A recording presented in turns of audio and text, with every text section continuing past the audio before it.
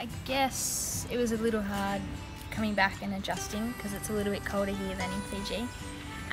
But it's been great catching up with everyone and telling my story to everyone as well, so it's been a good time. I think the most outstanding part of my study in Fiji was learning about other cultures.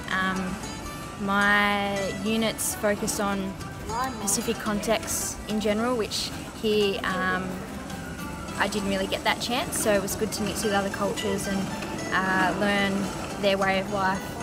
The most challenging bit was their class sizes were huge and the university was huge, so I had trouble navigating. And also I think they're a bit slow, they do things a lot slower than I do, so I had a hard time adjusting to how they do things as well, so that was the most challenging bit. The one thing I think that I won't forget is just the fact that anyone will do anything for you. So the Fijians will just open up their homes to you, offer you food, help you with anything, and it could be a random person on the street, not necessarily your friends. So I think that's something I won't forget. Sure, I got nominated by CDU, and then I looked into it, did some research on the new Colombo Plan and past scholars, and thought it'd be a good experience. And there was a lot of host locations you could choose from, so it took a while to choose that I wanted to go to Fiji.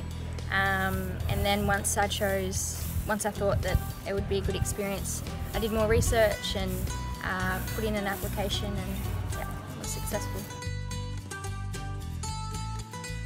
I'm most looking forward to going back and seeing all the friends I've made at uni, catching up with those guys, and then yeah, starting my internship, so working and applying what I've learnt in Fiji into a practical context, and yeah, learning, being fully immersed in a culture. So I'll be living in a village for 3 months with not much access to the outside world, so that would probably be the most interesting thing, and I guess that in itself is a challenge.